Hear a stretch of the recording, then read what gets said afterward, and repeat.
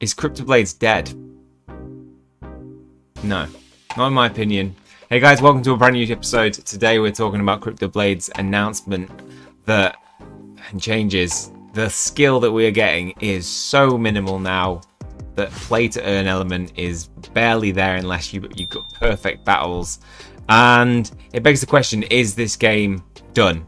And if you weren't here in the beginning, you don't know what it's like playing where you actually spend more gas fees on the game than you get back skill, and so you're playing at a debt. So I'm used to being in this position, and some people might take the position of I'm not going to play anymore, and that's fair enough. I think, you know, take a break if you don't have any B&B to put into those gas fees. But personally, I'm going to still keep on playing because I'm going to keep trying to level up my character because I'm in it for the long run with this game. This game will have NFTs that can go into Cryptoblades Kingdom. It's one of the biggest projects on the Binance Smart Chain. It's not going to die. It just needs some time to recover from what was, let's face it, the money that we got from the boom. You know, it pays off the gas fees that you'll be paying now if you took advantage of that. So I personally I'm not scared of this change. I think it's a necessary change. Clearly, I trust the developers that they understand what they need to do to keep this game going in the long run and make it so that it's not, you know, completely, you know, earning absolutely nothing. And they have plans to be able to get us back on our feet around things. They were also, this will allow the economy to recover in that they will be able to, you know, build up the skill that they have in the reward pool. At the moment, it's probably very low, and you know, they've got to have it increase so that they can give rewards for other things, so that when raids come, potentially, yes, we'll get NFTs, but you know, we want other things, other ways of getting income of skill. PvP will add that element. So there's a lot of hope, I think, in the future based on the announcement that they put out. So the initial follow-on from the last time we spoke was that there was going to be an announcement of the skill shop. That has now come out and is looking really good. I have personally been to the skill shop and purchased a brand new shield. I didn't realize the founder shields were up for sale as low as they were, and so I paid 3 skill for a normal shield, got like a 1-star shield which was terrible for 3 skill. Instantly regretted it as I saw that people were saying founder skills. This one at 3.84 skill. This is an absolute bargain. These are bargains. These are cheaper than they were, and these are 3 stars.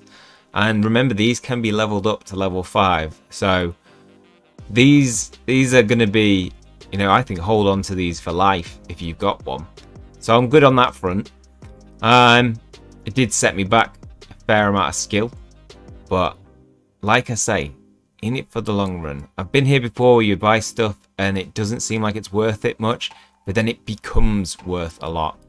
We've also got the brand new changes, which were a lot lower than I estimated in terms of price. Very low price of skill to be able to change your character's names and weapons name, like they've put 4 times for a little discount, and only 0.2 to change your element type. We see the supply there. You know, I was very surprised that the supply has not gone down at all, but then I realized founder shields are there and people will just be buying up those with their skill instead, or people may have sold off their skill now. People may sell off the skill, be a bit afraid of, you know, this game dipping further. I don't hold any skill not anymore after buying those shields, so I'm not risking anything. All I'm spending is my gas fees, and my investment is leveling these up so that for future projects they are high levels, and that will give me an advantage in the future. So the announcements, if you haven't seen them, Courage talked about the 2-week pump and how that impacted on economy. They went from an influx of players from 5,000 to 500,000 in 2 weeks. So if you think about that, that's how many people were play to earn getting those daily profits. It's a lot of profit, and it's got to come from somewhere. They shifted to a brand new service plan. They built a new API ground up in the market in a matter of days when BSC nodes stopped returning their calls. So a lot of behind the scenes work has been going on. They fight optimizations. They've created a 10-character lore book, which will be the driving storyline for Cryptoblades and Cryptoblades Kingdoms. So this is what I'm talking about, future projects. Dozens of illustrations, user interface designs, graphic designs for the most talented and passionate group of artists I've ever worked with. New skill shop that we've just seen. A documentary by one of the first community members, which highlights the impact that Cryptoblades has had on people's lives. Bug fixes, of course. And on top of that, they've already launched, for weeks they had, as well as the core team, they've been working diligently on a raid system, which is incoming. Which has been tested, designed to support tens of thousands of entrants, rewarding over a dozen brand new NFTs, consumables, and rewards. Really interested to see how they work. PvP system that gives more way to earn and enjoy your NFTs. Complete rework of integral game systems such as the Dust, mass forging, and mass burning. And a brand new market design to support users and NFTs from outside the Cryptoblades ecosystem. Multi-chain solutions to reduce gas costs and lower the barrier to entry to play. So why did they bring this up? Because the team has been working hard and clearly they're all committed. But then we came onto the next post, which was over the past few weeks. We've met with various teams to add our existing play to earn reward streams, which of course are limited to recruitment, forging and reforging and marketplace transactions.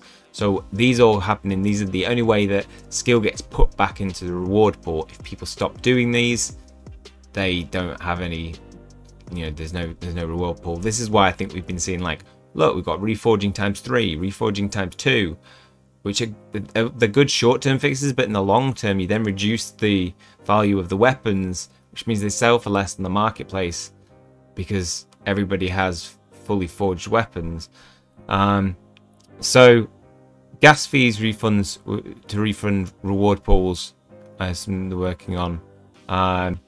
Support from the core teams at Avalanche, Polygon and Hiko to offer low gas alternatives for Cryptoblades players. So Binance Smart Chain are so low in fees compared to the Ethereum chain. But when you compare them to some of the newer chains, they're pretty expensive. I play on the Cardia chain a lot, and the fees on that are minimum. We're talking like 0.0001 pence. So if you imagine playing a game with that, it's a lot cheaper in the long run. Media sponsorships and advertising, which in themselves would cover entirety of our current reward payouts, and direct investments for expanding our Cryptoblades development, marketing and operations team, which, as you saw in the past few days, we've immediately taken action on. 15 financial and operational partners who we will announce next week, who are participating in the seed fund for Cryptoblades Kingdoms, which will drive significant revenue and player base into our ecosystem. And these are all near-term solutions that are actively executing. And after the craze of the past two and a half months, we simply need time to finish executing them. Changes in progress are coming. While we navigate it, we'll do our best to open and transparent as possible without risking putting our foot in our mouth. It's more than they could say. There is more we can't say, and there are things that I'm sure everyone will be asking when it's happening. And while I can't answer, I can tell you it's coming because we delivered before and we'll deliver again. It's true. They've always delivered. They've been probably one of the most open communities of developers in any game I've seen in blockchain gaming. And yeah, I am very, very, very positive that this is not the end of the game. It is the end of the play to earn huge rewards that we've had, but we're going to see a little dip, and I think we'll be back. We will be back. In other news, I saw that somebody stole their code and has created a new game. How did they mention it? Somebody's created a new game using their code. Blade Knights was created using the code. Apparently, Blade Knight deleted their entire website after under a week. And Cryptoblade codes are the exact definition of a rug pull, especially when they're illegally using our code. Be safe. So yeah, be careful. I didn't go to Blade Knight. I didn't hop on it because it was a rip-off. People saw return of interest, I think, very quickly. you know, similar to, because a lot of money flushed into it, but a lot of money is flushed right back out of it. So yeah, be wary of these things. We've got folk warriors.